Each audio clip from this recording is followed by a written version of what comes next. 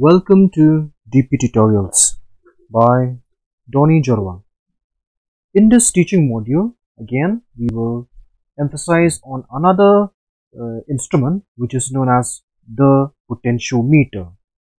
And this potentiometer is an instrument which is used to determine the EMF of a given cell and also for finding the potential difference between 2 points in an electric circuit. Okay, so basically this potentiometer is nothing but a device in which we have this wooden board, and on this wooden board we have 5 to 10 wires which are stretched or fixed on this wooden scale.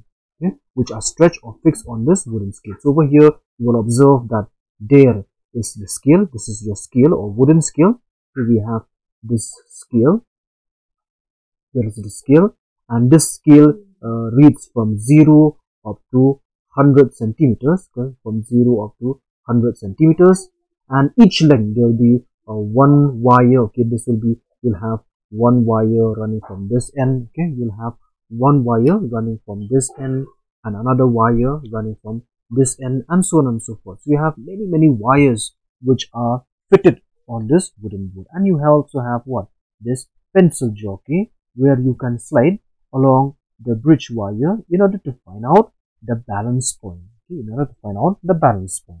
So this is the schematic diagram of a potentiometer. So a potentiometer is nothing but a device consisting of these wires made of an alloy of manganin or Constantan. So basically you should know that it is made up of a material which is made of an alloy, which is your manganin, or it might be manganin. Let me write it properly. Okay, it is made up of an alloy which is made of manganin or Constantan. Okay, it is made up of a material, that wire is made up of a material which is manganin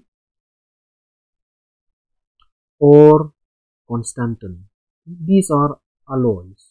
Okay, it have high value of resistivity, okay, compared to that unknown wire. Okay, so from here this is your potentiometer device. Okay, this used for measuring the EMF of the cell, and okay, not ELS, and for finding the potential difference between 2 points in an electric circuit. What is very important in your exam is that you will be asked to state the statement. Okay, the statement of a potentiometer wire is very important, and also with a proof. Okay, and also with the proof. So what is the main idea over here? So from here, we have this bridge wire. All these bridge wire are represented by this. So this will be the first wire, and this will be the second wire. This will be the third wire. This will be the fourth wire, and this will be the fifth wire. For a potentiometer consisting of 5 wires. Over here, basically there will be up to 10 wires. Yeah, or I guess, I don't know about that. Then from here along this meter bridge, that means from this end and across this end, you will apply a potential with the help of a battery. So all those ends, that means this end from here will be connected across the battery, and another end from here will be connected across the terminals of the battery. Okay, positive, negative, positive, negative. So from here, this end, okay, let this end of let that terminal of the potentiometer wire be the first terminal. Okay, let us initialize this point as the point A. Okay, let us initialize this as the point A. So from here, this is the first terminal, and from here, this will be one. This will be the last terminal. This point A, okay, this point A is maintained at a positive potential by connecting that first terminal. Okay, by connecting that junction A to the positive terminal of the battery. Okay, so the negative terminal of the battery is connected across this ammeter in order to find out how much is the current. Okay, for finding out the current, and for adjusting the amount of current, we use this rheostat. Okay, we use this rheostat for adjusting the flow of current. And across that point, we will connect across what? We will connect across this last terminal of the potentiometer wire. And from this, at the same terminal from point A, we will connect via a voltmeter to find out what is the potential drop. Okay, to find out what is the potential drop. So from this one terminal, since this is positive, so which means that this end of that terminal of the voltmeter should be at a positive terminal, positive potential, positive terminal, and this other terminal will be what? Negative terminal. So from here we will we will find out the junction point. So suppose that at that particular point, at this particular point, this is your jockey J, you will obtain a null point. Say the null point corresponding to this will be that given by N.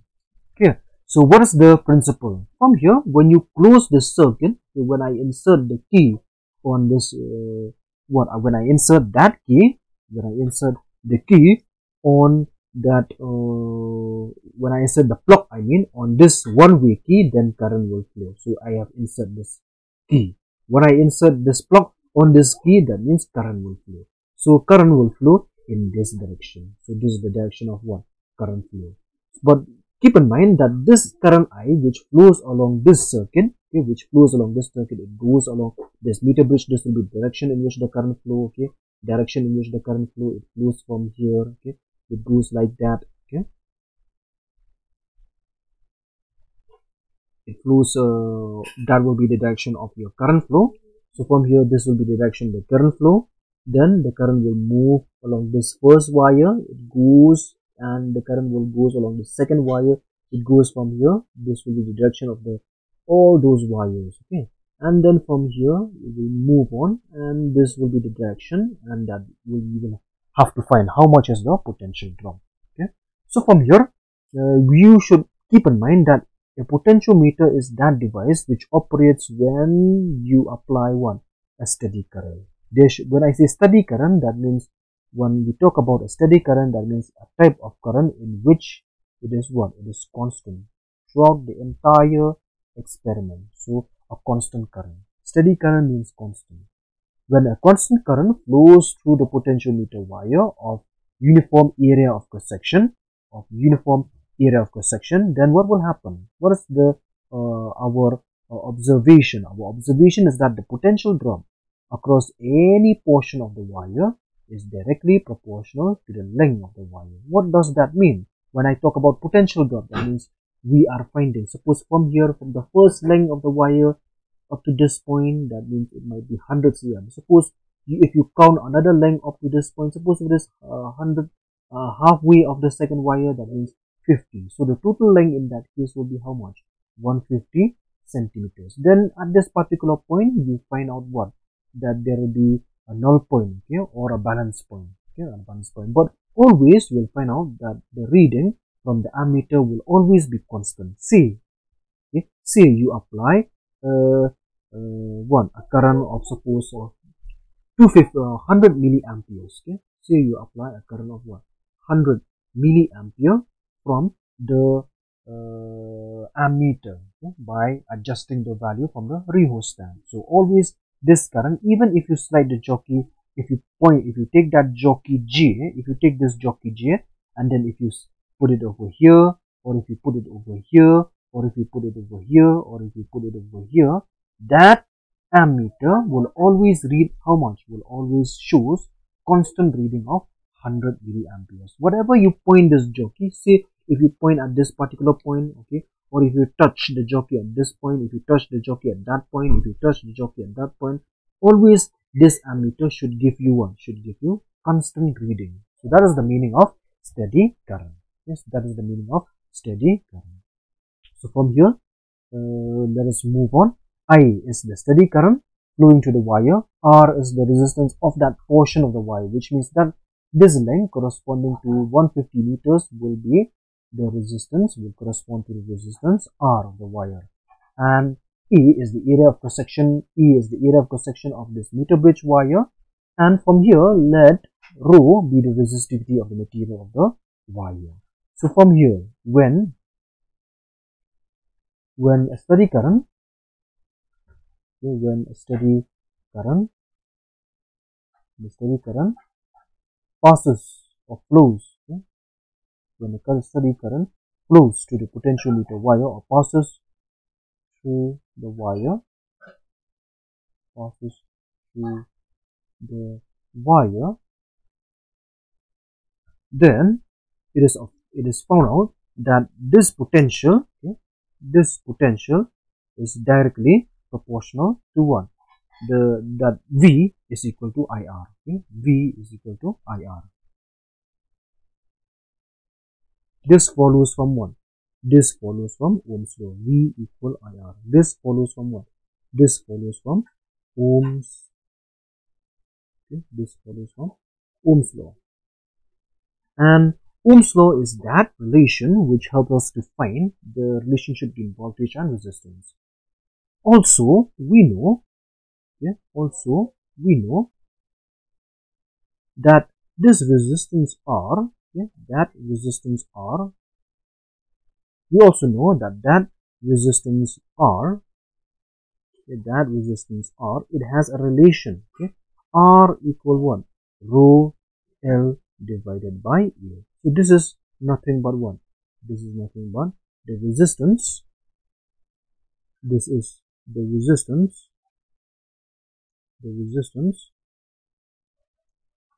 of the bridge wire, the resistance of that bridge wire or potentiometer wire, of the bridge wire corresponding to that,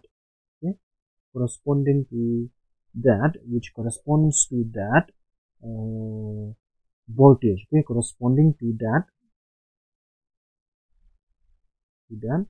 potential, corresponding to that potential.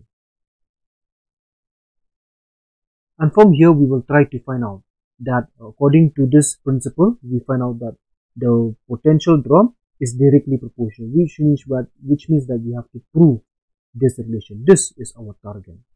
This is our target, to prove whether V is proportional to L.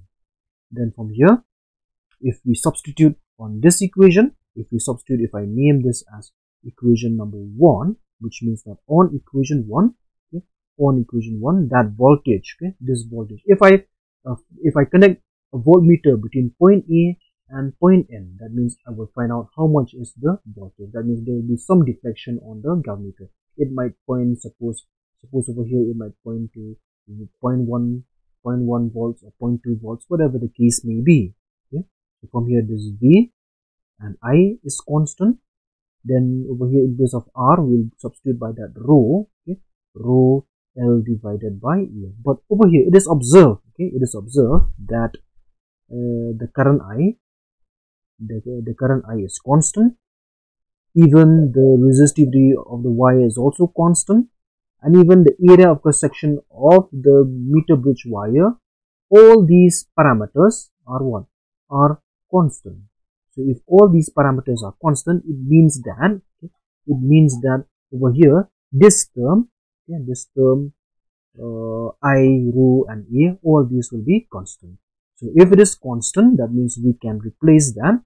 We can rewrite that expression in this form, which implies that this V is equal to what? Is equal to any constant K with your L. What is this K? This K is our constant. This is K is our constant, and this K will take the value of what? This K will take the value of I rho divided by 1. I rho divided by A. So from here, this K, which means from here, if this K is our constant, since this K is our constant, so in physics we already know that if we have one quantity equal sign constant and another quantity, that means this quantity is directly proportional to this quantity, which means that V is proportional to L. We have proved, this we have shown, it is proved. So once we have proved this relation, that means we can come to the conclusion that the voltage drop is directly proportional to the length of the meter bridge wire. And more emphasis from here can be observed. I can put that as equation number 2. From this equation number 2, it is observed, it is find out that this value of K, this value of K will be what? V divided by L. This value of K is what is known as the potential gradient. Okay? Voltage per length, okay? Voltage per unit length is what we define as one. Is defined as our potential. This P value is what is known as your potential gradient. Okay? This is what is known as your potential gradient. And this potential gradient for a potentiometer, the SI unit of this potential gradient, since for volt it is volts, so it will take the unit of what? Volt meter inverse or volt per meter. So from here, when you plot on a graph paper, choosing these y-axis, which is your voltage axis, and your x-axis, which is your length, it is found out that as the length increases, say from when the length is 0 centimeters, say if this length is 0 centimeters, and is this volt is calculated in terms of volts. Okay, when the length is 0, the voltage is also 0, which means that if you point the jockey, at this point, if you take that jockey J at point A, that means voltage will be 0. If you take that jockey J and put it at 100, that means there will be some deflection. As you increase the length of the bridge wire by sliding the jockey, the voltage also will increase, which means that if you take that jockey and point it at this point, that means there will be some deflection on the voltmeter. As you keep on increasing the length of the potentiometer wire, the voltage also will increase, which corresponds from here. Okay? Say like if the distance is 10 centimeters, the voltage will keep on increasing. If it might be suppose 1 volt. If the voltage is 20 centimeters, this voltage, if the length is 20 centimeters, the voltage might be 2 volts. Or if the voltage is if the length is 20 centimeters, then the voltage might be 3 volts, and so on and so forth. Which means that over here, that means all these points, okay, if you plot on a graph paper, you'll find out that all these points will be in a straight line. So which means that the V is directly proportional to L. V is directly proportional to L, or the voltage drop is directly proportional to the length. And from here, if you take the slope of this graph, okay, if you take the slope of this graph, which means this will be changes, okay, changes in length delta V, and this will be changes in changing in voltage, and this will be change in length delta L. So this delta V divided by delta L, that delta V divided by delta L from the graph is nothing but what? It is nothing but this K, and that K is nothing but our potential gradient. So always remember that potential gradient graph is always a straight line graph or a linear graph. This derivation is important in your exams and will be preferably for 2 marks question.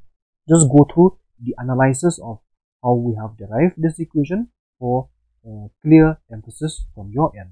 Thank you.